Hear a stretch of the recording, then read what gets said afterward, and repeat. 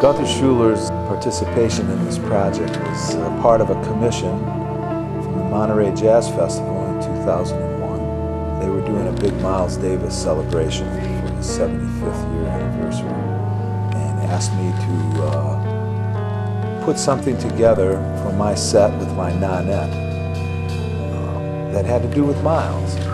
So I decided to call Gunther, and we spoke about the possibilities of putting a suite together from Miles's great recording, Birth of the Cool. When the records first came out, they came out on 78s, and 10-inch discs, and was a total non-success. The critics didn't understand it, musicians didn't understand it, because this music was so cooled off.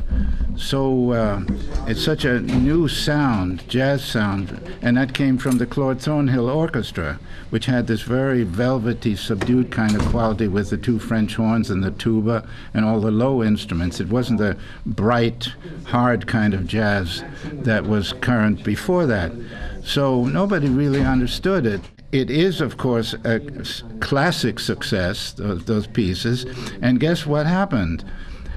It became an overnight success once one of the producers at Capitol Records, seeing this wonderful music languishing in oblivion on the 78s, he decided to, why don't we reissue it on LP? And they did that, and that guy had the genius to give it a title. You talk about what's in the language, what's in a name. Birth of the Cool sold that record. And by that time, people had caught up with the fact that this was really pretty tremendous music.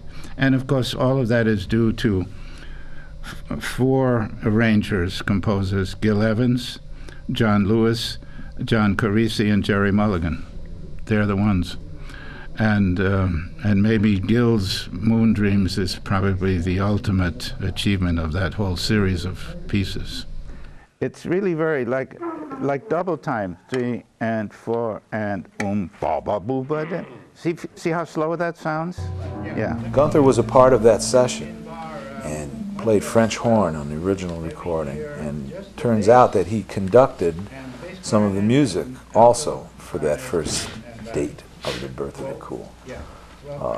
He worked really closely with Gil Evans and John Lewis and Miles. So it was a real natural thing to pick some tunes from the original recording and put it together in a suite form with Gunther's ideas, his imagination, and development as one of the giants in orchestration and conducting modern music. I was just very honored to be able to play the French horn with all these great musicians, Miles Davis and Lee Konitz and J.J. Johnson, Jerry Mulligan. They were all my heroes. Hi. Hey, you look so great. Oh, you too. Yeah, we're going to live forever, right? Well, we play Moon Dreams the way it was, and then I go into an interlude and work on it. That modulates into Move. We play that straight, and then I do a thing on that. And then we get to Publicity. Publicity, yeah. Get the connection with Joe into the tune. I want to get it still a little better. Okay. Rolling? Yes, rolling. Yeah. Okay. Here we go. 2, 3.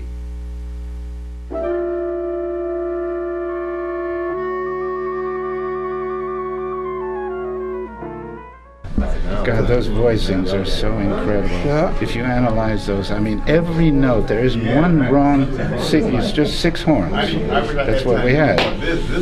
And there isn't one chord that isn't perfectly voiced. Right, you spend about a half an hour on each, an hour on each. Who knows?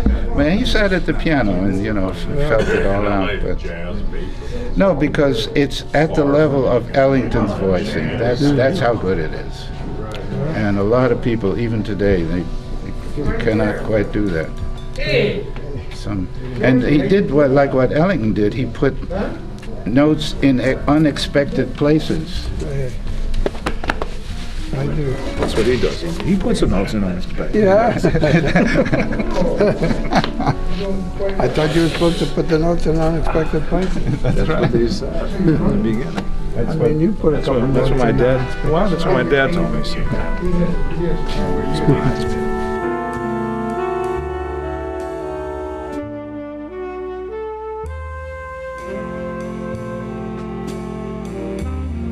Well, Moon Dreams is one of the most beautiful tunes from The Birth of the Cool.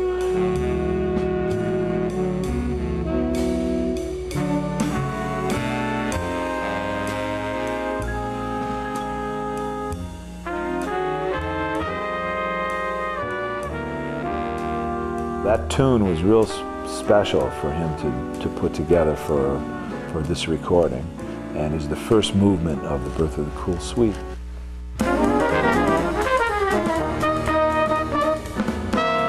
Move is one of those tunes that I learned when I was a kid and loved from the original record with Miles, and just had heard through the years. It was one of the tunes my dad taught me when I was first coming up. So that was an important piece that I wanted Gunther to do an orchestration of, and he really got totally into the tune and wrote all these things that were very reminiscent of the original. And it also features Barry Reese on trumpet and Steve Slagle on alto saxophone. So it's a new orchestration of that piece.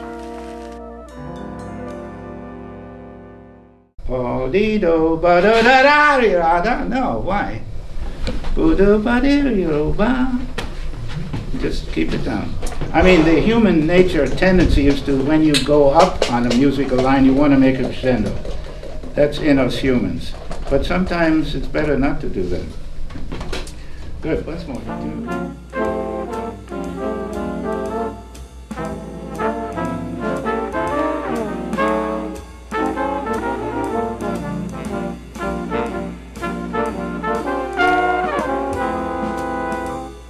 Publicity is another one of those songs that I learned when I was a kid. And it's one of those haunting, incredible themes that once you play it and learn it and hear it, you're singing it all day long. You know, it's one of those beautiful pieces of music, it's a gem. And Gunther's orchestration on that is also like really fantastic. It captures a lot of different moments within, and features different people. Gunther is just an amazing, beautiful person. He just glows and has so much love and passion about what he's doing.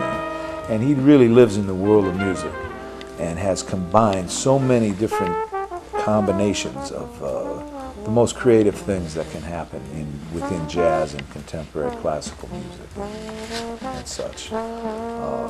His whole third stream ideas and movement, in a way, combined a lot of folk elements and different things from the world of music that have really guided me through the years and given me a lot of confidence to improvise and play free within all structures of what we call jazz.